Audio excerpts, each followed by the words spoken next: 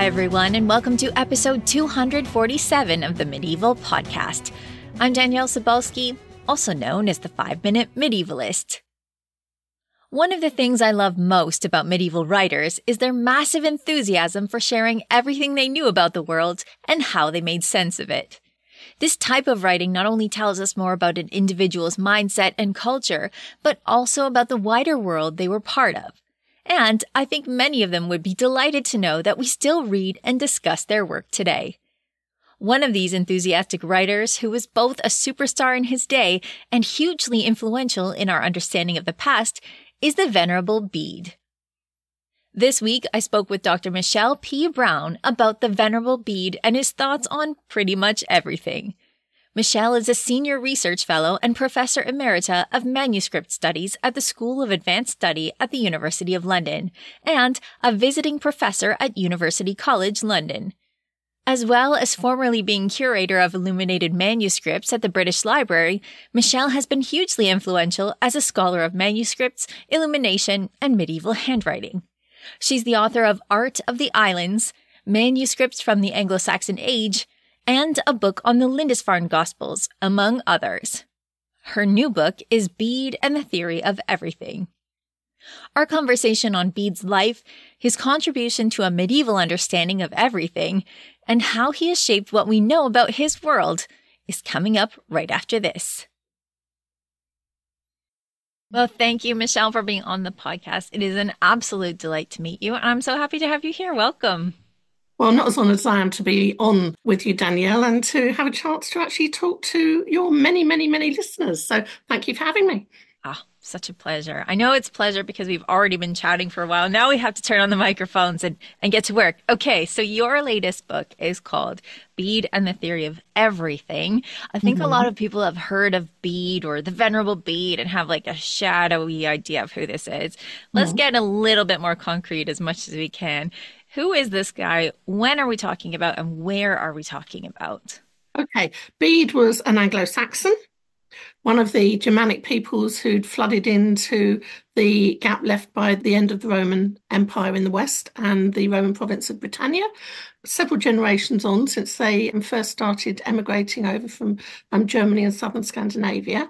And he was born in 673 in the northeast of England, what's called Northumbria by the Anglo-Saxons, and he died in 735 when he was 62 years old. Now, people might think, well, okay, so what? He's known as the Venerable Bede. He was a saint. Why venerable? Well, because he was acknowledged pretty soon after his death by the Carolingians as well as the Anglo-Saxons, but also in 1899 by the Pope as a doctor of the church. He's the only venerable saint to have come out of Britain and Ireland, or at least the only one to have been officially recognised. As we know, there were lots of them. But Bede is perhaps particularly noteworthy and interesting because he wrote one of his most popular and famous works was The History of the English Church and People. And that really invented the term and the concept of England and English, because Bede came from a group of people called Angles rather than Saxons or Frisians or Jutes. It's called England. Otherwise, it would have been Frisia or Saxon land or Saxony, etc. Okay, so far, so good. We'll go on to talk about the many, many amazing things that he did in his life. He was one of the most prolific writers, and he was also considered to be one of the greatest thinkers of the post-Roman age. He spent all of his life from the age of 7 in the twin monastery of Monk Wearmouth and Jarrow, which had been founded very recently as a sort of social experiment in the northeast of England. And you might think, well, okay, somebody goes into a monastery at 7 and stays there until they're 62 and only ever travels, as far as we know, about 60, 65 miles away on a few trips to Holy Island, Lindisfarne, and to York. What does he know about the world? Well, we're going to find out. We are going to find out. Right. So, I mean, this is a good question. He's a monk his entire life. This is not totally unusual, but it's not totally normal to be given to the church at this time and stay there your whole life. So why do you think he stayed there? Okay, so we know, because Bede tells us, it's how we know most things about this period, is because Bede tells us. He gives an autobiographical note and certain details about his life in his various works.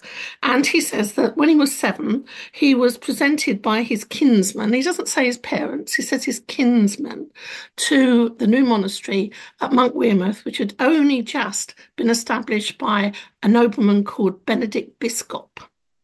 And it's possible that they were related because both of the name Biscop, or Baduking, as he was known in Old English, and Beda, which means the one who serves, were both mentioned in earlier king lists of the kings of Lindsey, which is an Anglian kingdom further south in what's now East Anglia.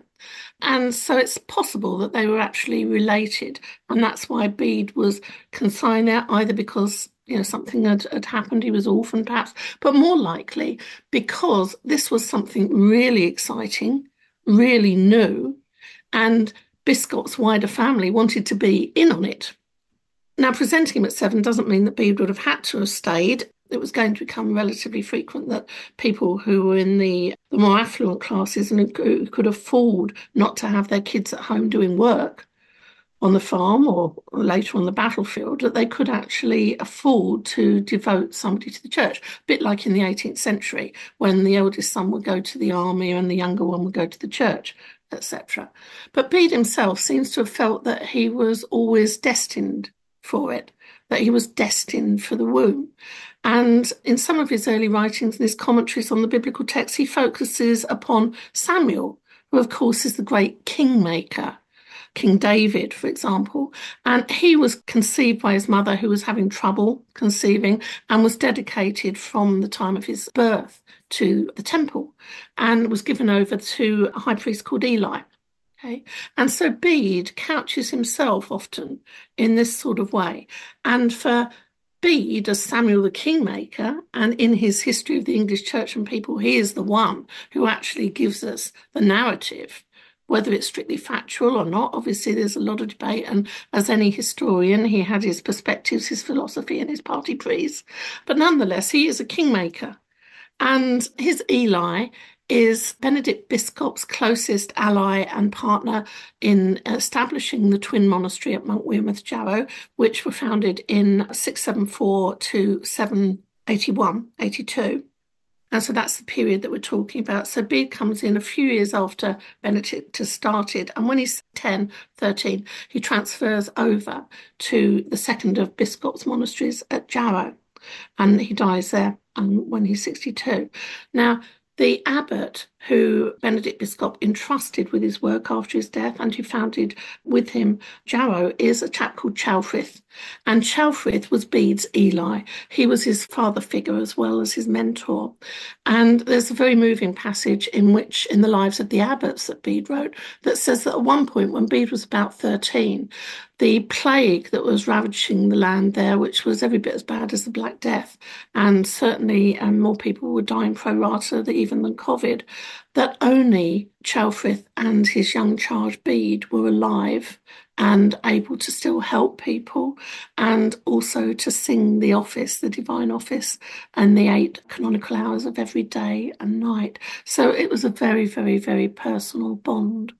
And much later in life, Bede would relate with a tear in his eye as he's writing it, that his beloved Ceolfrith sets off to retire in Rome and dies en route, taking one of 3 massive single-volume Bibles as a gift to the Pope, as an ambassador for the English nation, to show that only in these islands, then and now, could the wreckage of the learning of the late antique world and the early Christian world be revived, extended, to form a really good, reliable edition of the Bible in a book which was more a library building than a book.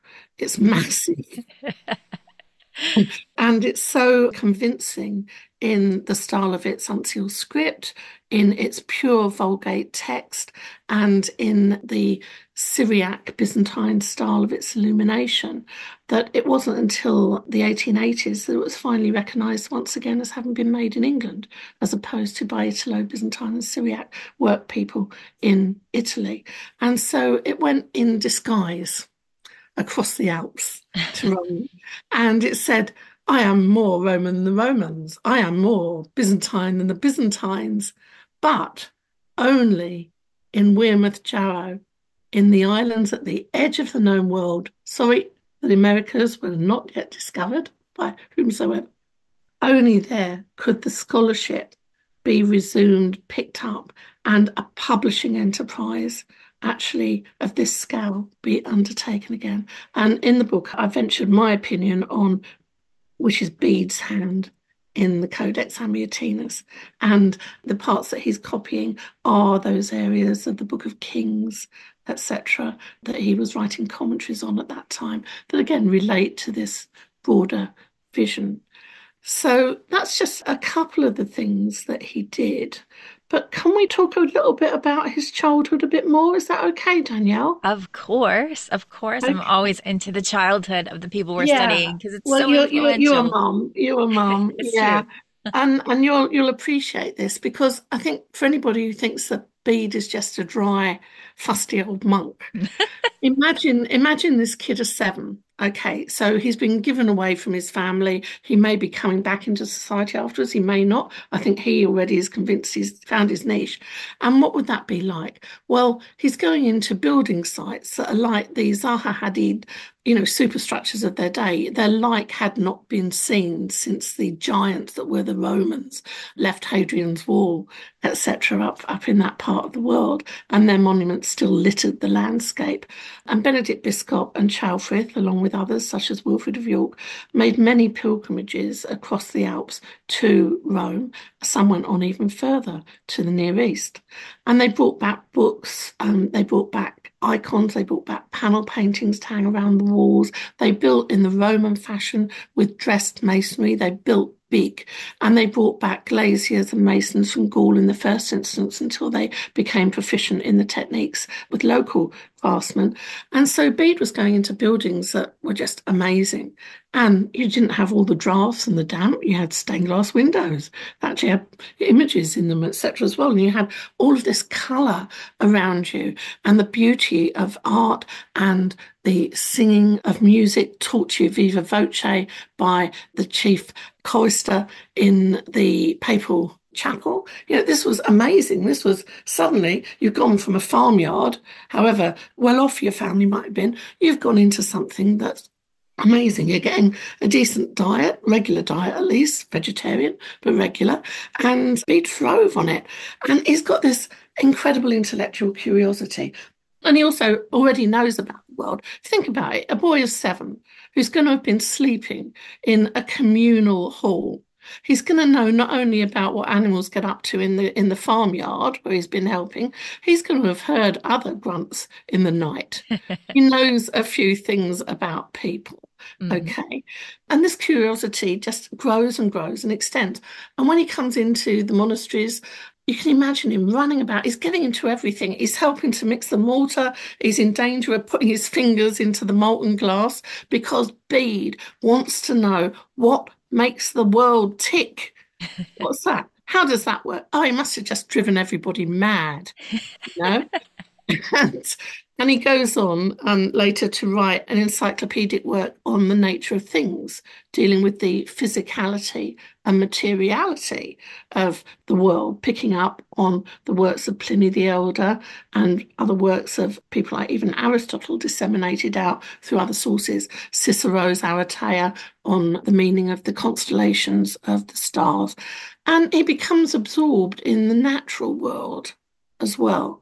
He's a great supporter as he grows up of the Celtic mission as well as the mission launched from Rome and the continent. And Irish authors are of great interest to him. And one of them, Columbanus, had written around 600, nature is a second scripture in which we perceive God.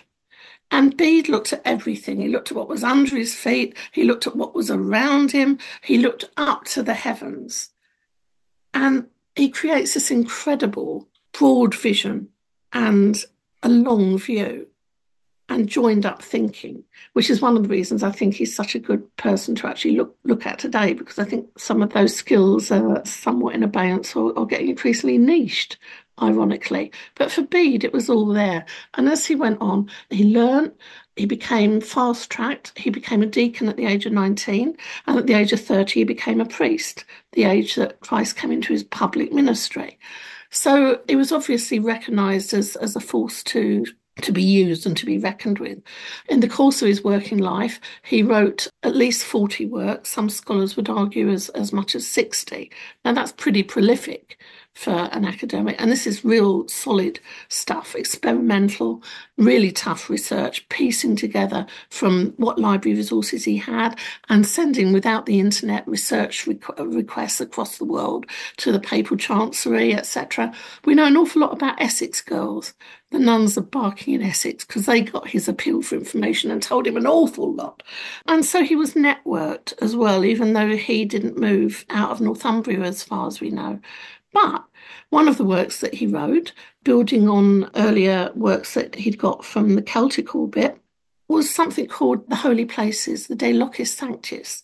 And because of his research into the Bible, the patristics, and the work of the ancients, such as still remain for him to access, he was able to put together a picture linked with the spirit and the imagination of the Near East and the holy places that was still being used as a practical pilgrim's guide in the end of the 19th, beginning of the 20th century.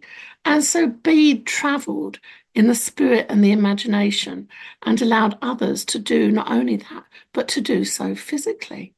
But Bede was also a cybernaut. In that his research working on Cicero and others and Pliny led him to actually think about the construct of the solar system. He had the planetary arrangement pretty much in the right order, although like anybody up to Copernicus, he believed that everything revolved around us. We now know better. But he knew about the heavens, he knew about the planets, and because of that, and because of his work in also becoming a computer and undertaking the hard number crunching necessary to come up with a well-rounded system by which you had a single dating point from the birth of Christ, year dot, so CE, BCE. Okay. And others had experimented with that before, but it was Bede who really worked it all through and popularised it. And so it's due to him that we now know we're in 2024. You could leave, York in 700 and arrive in Hexham in 695. There were lots of local dating systems in place. Some people might say you can still do that today. But Bede he gave us the framework of a unified dating system. And one of his big reasons for that was there was a lot of controversy about things like movable feasts, the dating of Easter. And this was really tearing the new churches of the West apart in the same way that they had been the churches of the East. And so Bede set the might of his computer brain and did the hard work and did a lot of the crunching. And during this, he was observing the lunar cycles and the waxing and waning of the moon as part of establishing the dating of Easter and reconciling the lunar and solar calendars of the Jewish and Roman traditions. And that led him to practical experimentation. And Bede actually worked out the gravitational pull of the moon. Mm-hmm. And in so doing, he used it practically to then write the first tide timetables, which were really essential for scudding up the Northumbrian coast. And so, it was practical application and experimentation, but grounded on the work of giants and actually looking back and doing the hard graph mining data from the sources that he could put together and then extending it with his own direct observation.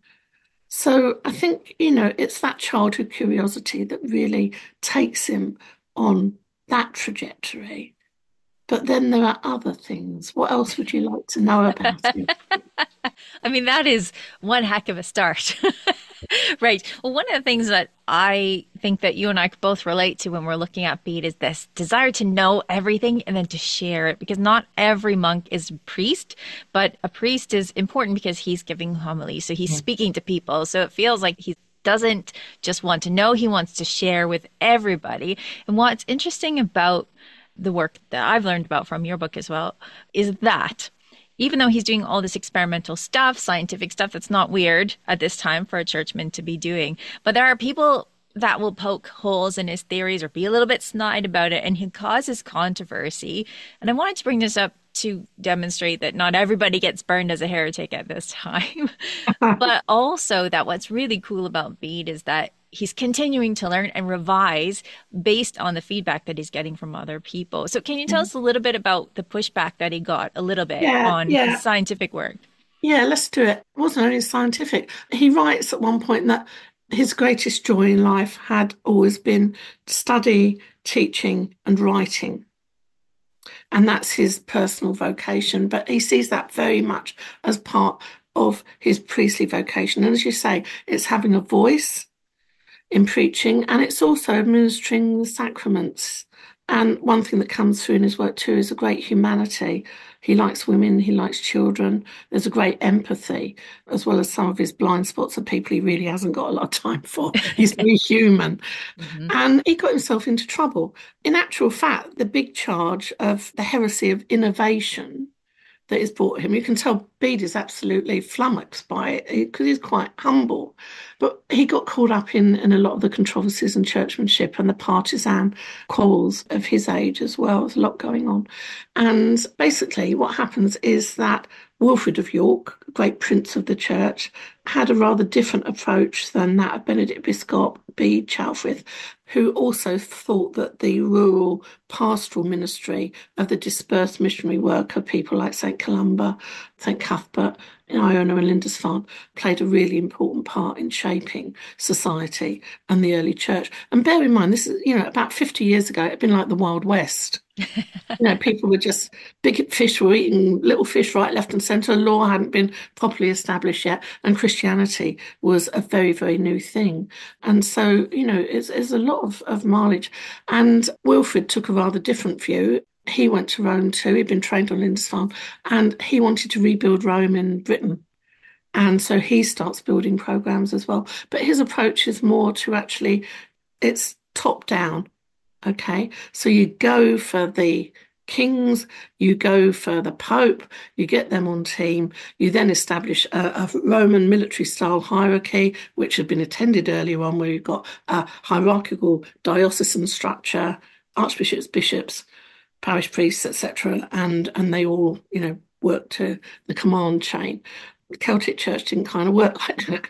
And Charlemagne hated them later because, of course, they were super territorial. They didn't conform to the borders and the authority points of emergent nations or local authorities. And so, there's a lot of this controversy, and Bede does a lot in his writings to support and try and protect Lindisfarne and the Columban and Cuthbertine tradition, which gets him on the wrong side of Wilfrid and his followers. And at dinner one night, some of Wilfrid's cronies, you can imagine the ones currying favour, and they've had a few drinks because Wilfrid liked to keep a very opulent table, which Bede didn't really approve of either.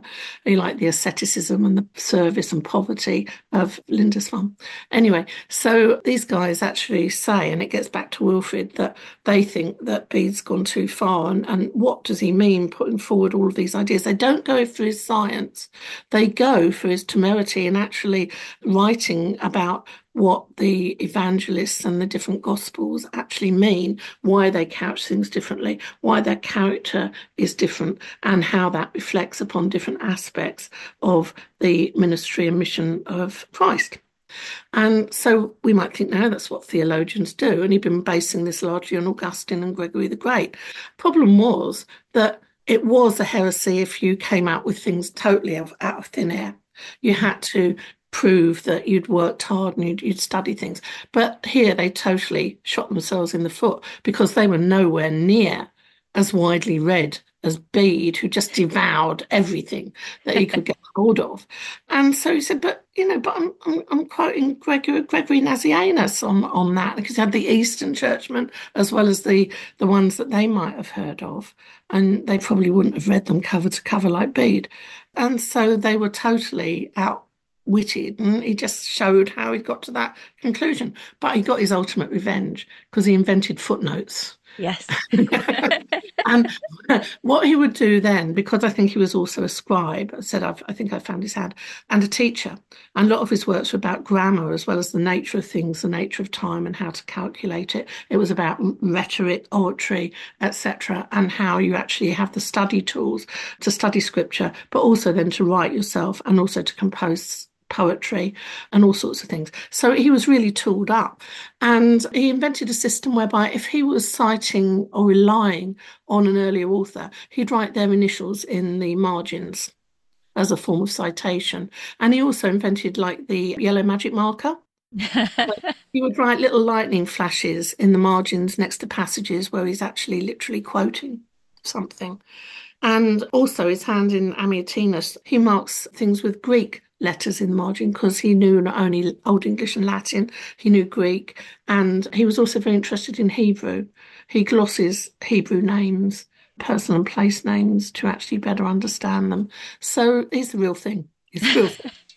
And they didn't try that again. But he is also radical. And you're right, he wasn't condemned in the way in which Wycliffe and Tyndale would be in the later Middle Ages. But another part of my recent research on the shoulders of giants who'd gone down this route before was that on his deathbed in 735, we've got an account by those who were with him, his assistant Wilbert, who helped him and took dictation. Bede was unusual in his day because he says, and this is in all things, I was both author, notary and scribe. He thought it, he wrote it himself, but he was also the scribe of scripture, the Jewish sofer, a priestly function, an evangelist with the pen. Okay. But he did write things himself, which most authors in antiquity and the Middle Ages didn't. It was voice activated computing, it was dictation. But in the last few weeks, he wasn't able to write. And so Wilbert was with him, and Cuthbert, a priest in the community, also gives us an account. He wrote a letter. And so we've got Bede asking to sit on the cold stone floor of the room in which he taught and prayed. And he spent his last days largely engaged in translating John's Gospel, the little gospel that treats of the things that were of love, as he called it, as Cuthbert had studied with Boisel at Melrose. John the Visionary, John the Gospel who's used in ministering to the sick and the dying. And he did this to share it with his own people in their own tongue. And he also wrote letters to the Archbishop of York saying people should be allowed, and parish priests should be allowed, to use the Paternoster and the Creed in Old English, because even the priests can't really understand the Latin. So that was radical. Now, he wouldn't, I don't think, have been burnt for that, because we're at a happy stage when Eastern influences were as important as Central and Western European influences in these islands.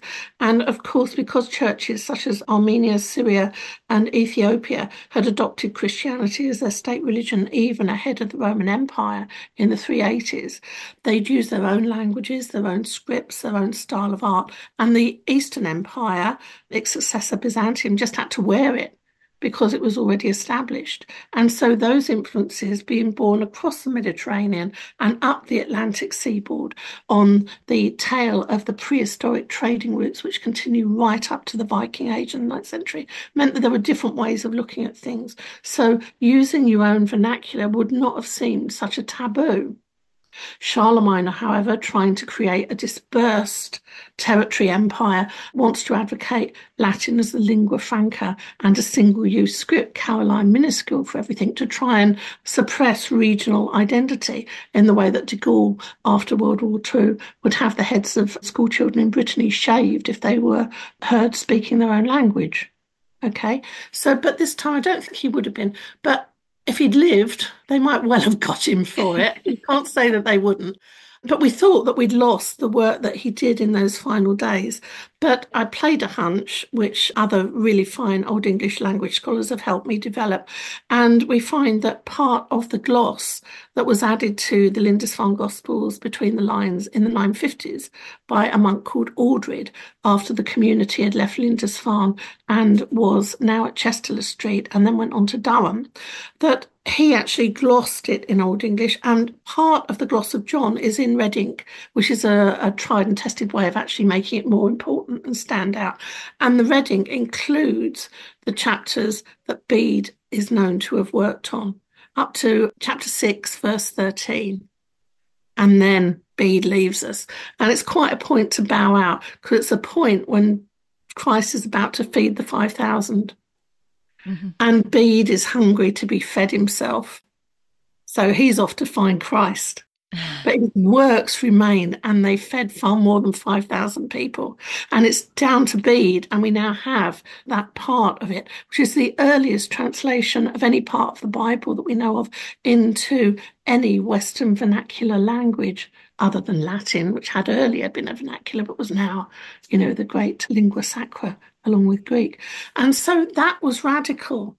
And right up, he's running out of time, but this is so important to give this, to leave it to people. And of course, that's what the Lollards and others had to fight for, people trying to access scripture in their own language in the 14th, late 14th century onwards, and that Tyndale and Wycliffe were condemned for.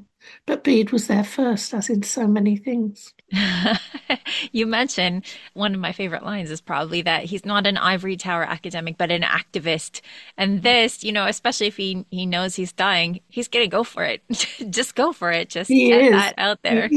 And the other thing that he wrote amongst that last period, he wrote a corker of a letter to Archbishop Egbert, which is very polite, but basically says, you've got to protect sacramental pastoral priesthood.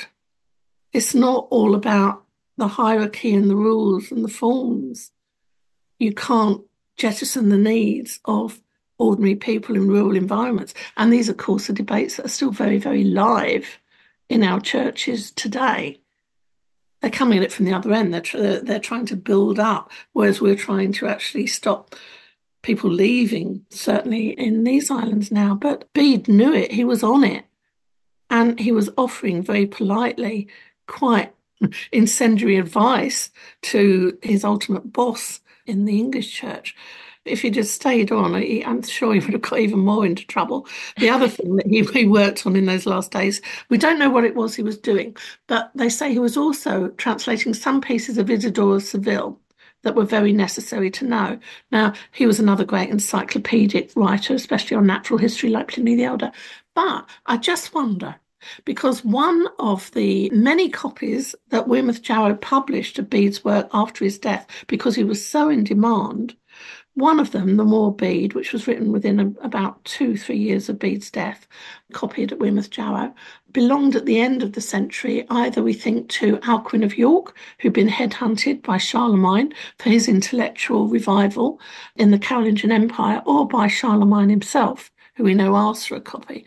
And the Historia Ecclesiastica ends at 731. Bede lived till 735. Why didn't he extend it? What was he doing? Well, what he was doing was writing the sequel to Eusebius's big ecclesiastical history, written in the 4th century, of the whole of Christianity. So Bede was writing his History of the English Church and People to put them in as the Star Wars sequel further down the line. So why didn't he carry on until he died? Well, because the point at which he breaks off in the Historia Ecclesiastica is when the King of Northumbria, Ceolwulf, who he thought was a good thing, and Ceolwulf is the one who's more sort of liberal in terms of wanting to go for different traditions working together and trying to get different peoples working together and have more debate, etc. He's deposed. And he actually goes to live on Lindisfarne with the monks. Bit inconvenient for them because kings aren't quite prepared to live in the frugal poverty, etc. And he did quite like a glass of wine and what have you. But anyway, apart from that, they gave him sanctuary, and eventually he was actually put back on the throne. And we don't know why his enemies made it necessary for him to become a king in hiding in Clericatu.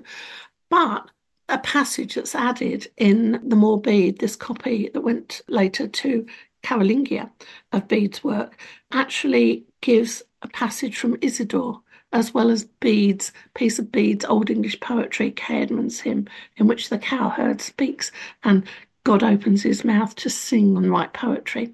And the passage from Isidore there relates to Isidore's teaching on what relationships of marriage were acceptable within the bounds of consanguinity, i.e., don't marry your granny and all of that stuff. But there were many degrees of first, second, third cousins, etc. And it's interesting that that passage from Isidore has been added at the end of Bede.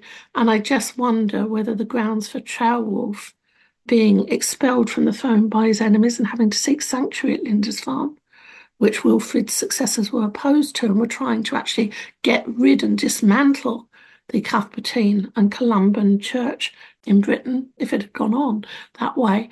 Ceolwulf may well have been deposed because they'd trumped up some charges. We don't know who his mother was, etc. And, that might be what Bede was actually trying to set the record straight on, but he couldn't actually integrate it into his history while the king was still in effectively house arrest imposed from outside at Lindisfarne. So, yeah, he's still at it, the boy. Right up, stirring it right to the end. Drama, drama, drama. I love it. Drama, yeah. You always have these monks that seem like they're going to be separate from everything, even try to be separate from everything, but they're so entangled in everything. But why is he doing it? He's doing it because he knows that good government in state and church, and he's the one who's conceptualizing of the idea of there being such a thing in the wreckage of the global economy going into meltdown, certainly in the West. And he's the one who sees that it's the work of ordinary men and women taking risks in the most plague-ridden, war-torn, famine-ridden period other than the Black Death in many parts of our world today, that if you haven't got those people actually undertaking that committed work in society and creating sustainable communities, it doesn't matter what kings and the great and the good and emperors do. The minute they lose their heads, you're out, and it crumbles if you're not careful. And so he's got that long view about politics as well as faith and as well as science. And the reason I called the book Bede and the Theory of Everything, which was a bit of a worm on a hook, is because if you read some of the comments by Einstein and Stephen Hawking on the attempt to find the holy grail of the theory of everything in terms of relativity, quantum, which of course don't work together, Einstein would say, for example, that, well, I'm not really so interested in detail. What I want to do is glimpse the mind of God. And Hawking at one point was toying with thoughts of, could there be a creative force, if you like, and then came to the conclusion that he couldn't personally subscribe to that. And of course, they would admit that the reason they couldn't actually achieve a theory of everything was that the quantum of faith and spirituality was something that they couldn't integrate into their work. And I think, although we're talking about a very, very early stage in the development of science, but I think Bede's mindset is such that it creates a theory of everything. It looks at the nature of time, space, place. It looks at human history. It looks at human nature. It looks on building up inspirational figures such as the cult of St. Cuthbert, which he worked with Eadfrith, the Bishop of Lindisfarne, to establish and probably helped advise and in some ways on the making of the Lindisfarne Gospels. And when you look at those incredible opening pages of the Lindisfarne Gospels, where you've got, instead of an image of an old man with a beard or a youthful Christ with blonde hair and a long white robe, you've got Logos. You've got the words explode across the pages like Big Bang. And you've got the cross embedded in that labyrinth with the swirls of all of the elements and the flora and fauna of creation, all sustained by the cross and the word. And this is the cosmic Logos that we're talking about being represented here.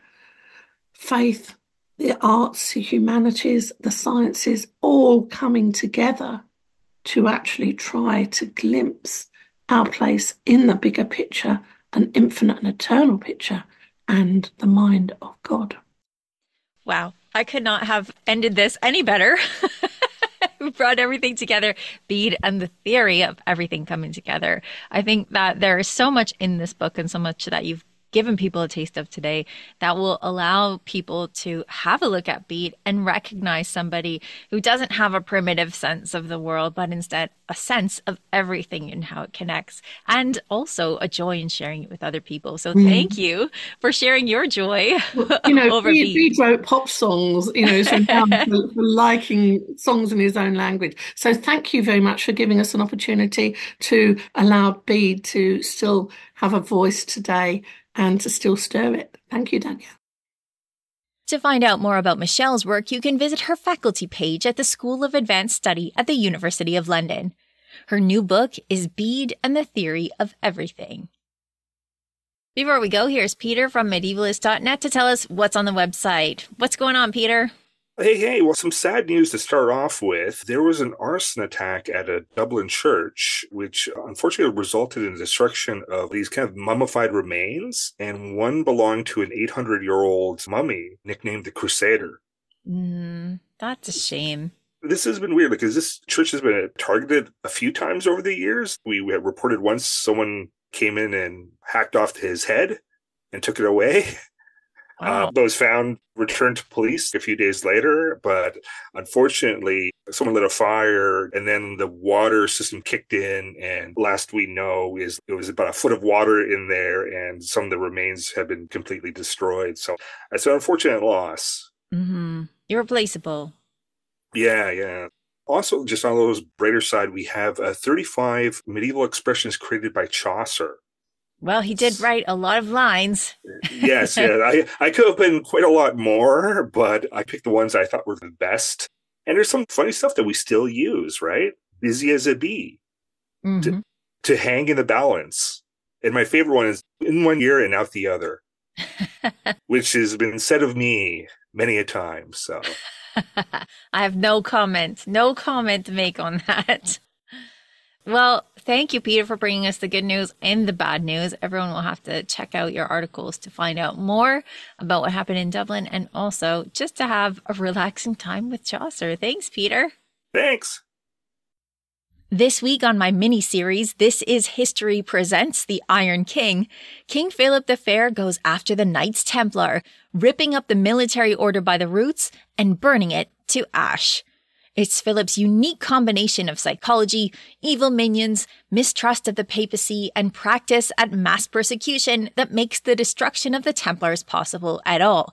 So I hope you'll enjoy being able to see how everything in Philip's past so far leads to this massive moment in medieval history.